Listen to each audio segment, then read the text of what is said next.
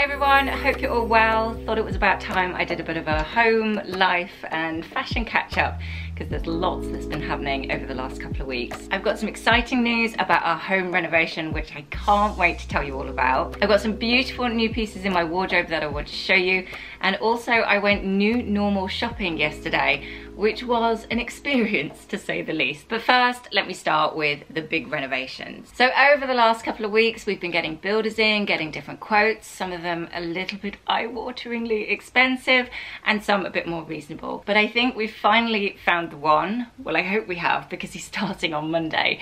Literally, the entire build is going to be done at the same time. Now, there are alarm bells ringing in my head here that some of you have said, take your time, do it slowly. And I know that's probably the best advice, and there is an element of my impatience going on here. But my theory is, and slightly practical here of me, that if we do end up going into lockdown again for another 3 months, at least the entire house will be finished and it's a lot nicer environment to be stuck in. So the plan for the house, very simply, is to do something to every single room that we have, except for the attic. Actually, we did get a quote on that. It's insanely expensive. We won't be doing it for a little while. So the builder's coming in on Monday and literally going to start bashing down the 2 walls, so the kitchen wall and the dining room wall, to make one big open plan kitchen, living, dining area. It's going to be very messy for a while and probably really noisy to try and film my videos, so apologies in advance for that. So first up, I needed to get a kitchen, which was a mission in itself. Obviously you've got all the big brands out there that you could go to, but I quite liked the idea of supporting someone local, independent, small business. So as you can see in this footage, we're going floor to ceiling, kitchen cupboards all across that back wall, and then the island in the middle with a quartz top that's got the cooker and the sink. We've actually gone for 2 dishwashers underneath the island,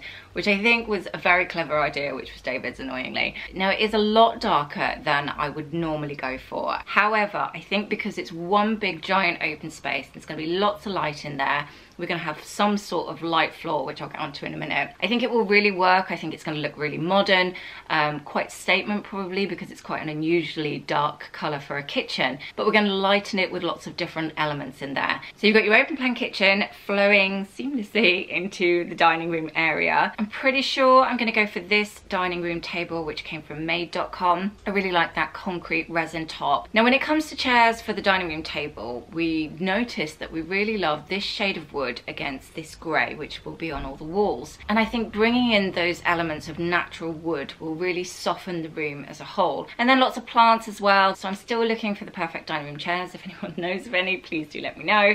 And likewise, over the dining room table, I'm going to go for 3 pendant lights in a row. I think that will look quite nice. I really love the Tom Dixon ones. However, I will more than likely not have the budget for those, so I'll have to find an alternative. So onto sofas, and despite searching what feels like a million different versions of a corner sofa and then thinking I'd found the perfect one, so on our little shopping trip yesterday we thought, okay, we'll pop into the store, David can sit on it, check he likes it, and he sat down and went, don't like it, it's not very comfortable, which just really deflated me, ruined all my plans and put me back to square one. So I had to find another option. So plan B on the sofa is actually going back to plan A, what I originally thought of reupholstering the sofa we've already got, which is the most sustainable option anyhow, so it's a good thing. But I think revamped in a beautiful brushed cotton or brushed linen, possibly wool, I think it would look beautiful. I'm going to move on now to some new pieces I've got in my wardrobe and also our shopping trip. But I'm going to tell you more about our home renovation and put it at the end of this video, because I'm conscious that I'm ridiculously excited about it, but it doesn't mean that you will be. So if you are into interiors and home decor and excited to see what we're doing with the house, then there is more coming up at the end of this video. So next up, a few new pieces in my wardrobe that I really wanted to share with you.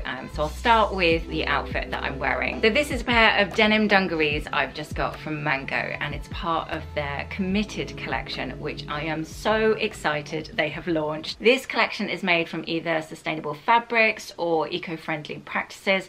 So really, really nice to see that Mango have launched this, and I will no doubt be buying lots from this collection. Now I know dungarees are often a Marmite piece. I absolutely love them. I've got friends who think they're horrible, but this pair particularly, I would say, I think they've got it spot on. And the reason being is because they've done a really low scoop across the sides here and then the racer back at the back.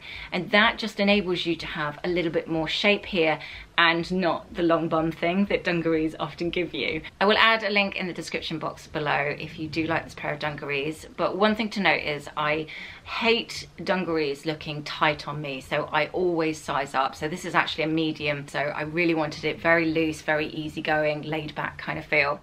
Another new item for my beauty collection actually. Kiehl's very kindly sent me this little bottle of their new product, which is called the Vital Skin Strengthening Soup Serum.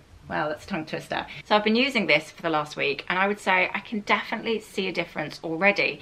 It feels like my skin is a bit plumper. My skin was looking grey almost. You know, when it's just so dull, it just looks ugh.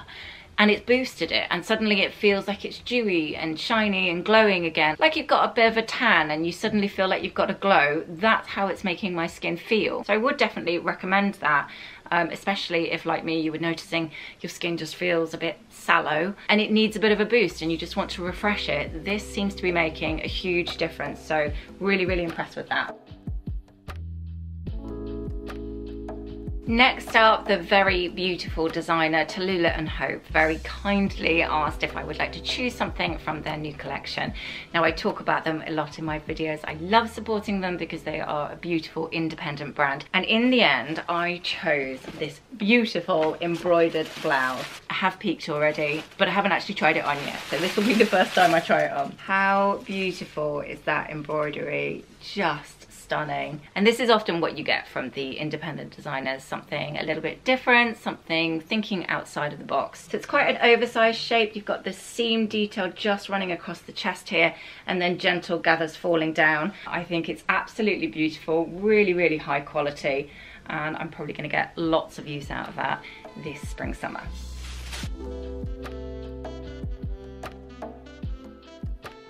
Then my lovely friend Emma, who works with a brand called In Scripture, very kindly offered if I would like to choose a couple of bits of jewellery from their collection. Now I've mentioned them before because they do that beautiful inscribing on their jewellery where they can take a piece of handwriting and put that onto your jewellery. So with this necklace, for example, I've got my mum's own handwriting on the back with her name, Annie, and for obvious reasons that's really, really special. It's lovely to have around with me. And the other one I chose is this beautiful little one, which is called the North Star necklace. So that one again has been made from 18 karat gold, and then obviously you've got the star in the middle, and then you've got a very tiny little pendant detail hanging down. So it's really simple and elegant, very subtle, but just how I like it. So the new normal shopping is a little bit odd. Well, very odd actually. It made me feel a bit weird, if I'm honest. So it was the first day many shops in England were allowed to open again. And we'd got a bit of cabin fever, so we decided, okay, we've got all our masks, let's go have a look what it's like at Meadowhall. Walked through the door, there's security guards everywhere being very pleasant, guiding you in the right direction, and essentially you have to follow the route. So a little bit like IKEA, exit through the gift shop, you have to follow one route on the left all the way around the shopping centre, or when you're in a store. That's fine until you forget something that was just behind you, because you can't go back, you have to keep following the arrows, so you have to do a big old loop to get back to the item that you wanted to see. The one thing they haven't really figured out is if you're a family, because they wouldn't let 5 of us go in at any one time, which if I've got David with me is fine, he can take the big boys, I'll stay with Walter. But if you're a single mom with 3 kids and you can't all walk in the door at the same time, you can't leave little ones outside on their own. Now I was planning to do a bit of a shop with me, and I was going to go to Zara, see what was new in store, see the best bits from the sales. So I went to Zara, I had all good intentions of showing you their new collection, got in there, felt really nervous and a bit uncomfortable and did one little circle of the store and came out. I didn't even try anything on. So I'm really sorry about that. I have no Zara try-on clothes to show you because it was just such a weird experience. So then I popped to All Saints, which was better because it was virtually empty in there. I think I was the only customer in the store, so I felt a bit more comfortable. And I actually managed to try on the 2 leather jackets that I often recommend so I could show you what they look like on. So one is called the Balfern, which is the traditional biker jacket, which I really love. The leather felt beautiful, very soft and buttery, almost like a nappa leather. So I thought you might like to see what that looked like on.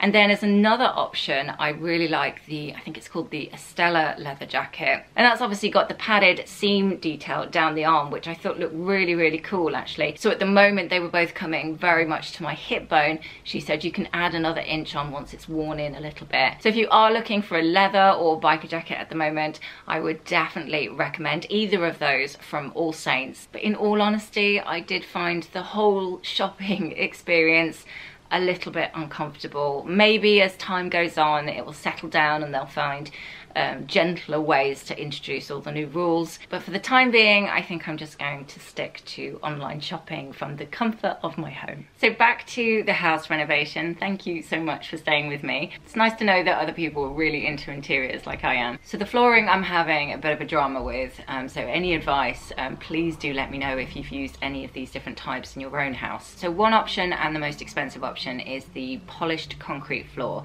Now it's not full polished concrete, it's called micro cement. Did lots of research about it, and essentially it just makes it a much cheaper option, almost a third of the price of full polished concrete floors. The downsides are it's still expensive, so it's the most expensive floor out of the 3 I'm trying to choose from. The other option to that is going for really big porcelain tiles. And I found some from a company called Porcelain Superstore. And these are 90 by 90, so really nice big tiles. Obviously it's not going to look like polished concrete floor, but it's going to have a very similar effect. I do really like those, it's within budget, and I suppose the downside of those is without underfloor heating, could it feel quite cold underfoot? Then you've obviously got wood floors or wood engineered floors. I was thinking about that, maybe in a chevron design. And then the other option, which the builder sort of threw in there, was this LVT or luxury vinyl. How is that made? Luxury vinyl, oh, luxury vinyl tiles, that's why. They are really cost effective, and it's definitely the cheapest option for the entire floor of our downstairs of our house. I just don't know if it will look cheap, and I don't normally like things that are pretending to be something else. So a vinyl that's pretending to be wood, does it really work? So any advice on flooring I would be very grateful for, because I've got in a complete pickle with it and I don't know what to choose. Upstairs we're doing a new family bathroom. The 2 boys have got en-suites, so they're having new en-suites. Everything's going to be painted. This room, which is currently our bedroom, is going to be chopped in 2 because it's a little bit of a silly long room that you don't kind of need all that space. And one half will be for us, one half will be Walter's room, and then the new spare bedroom is going to be a bit of a playroom for him. So along with making 2 videos a week and homeschooling my children, I decided to paint Walter's room so I could get a good indication of what this colour would be like that I plan to use over the whole house. So I want it all one colour, which is by Farrow & Ball Cornforth White. I really like the idea of it really flowing from room to room. So I've got my painting gear on, looking very chic, as you can see. Don't even look at those roots because they are proper lockdown roots that desperately need doing. But I wanted to give you an idea of what this paint colour looks like when I had done Walter's bedroom. So I really like that colour. I think it's going to look very soft and elegant around the entire house. And though I quite like painting, I find it quite therapeutic really, but the professionals will be doing the rest of the house. Did I forget anything? Oh, new patio doors going to the garden, a new patio out the back, and possibly, if we can afford it, which I probably can't, new windows at the front of the house as well, because I hate the brown colour. I think it's really dark and dingy. That's the plan in theory. So that's it. I'm going to stop waffling now, but hopefully you enjoyed this little catch up and all the exciting plans for our home renovation, some beautiful new pieces in my wardrobe, and a very strange shopping experience. Like I mentioned at the beginning of this video, if you're not already subscribed, it would be really lovely if you could do so. And if you are already subscribed, thank you very much. It would be really helpful if you could press the little bell button too. I will be back on Sunday with a beautiful and very exciting haul video for you to enjoy, so hopefully I shall see you then. Take care.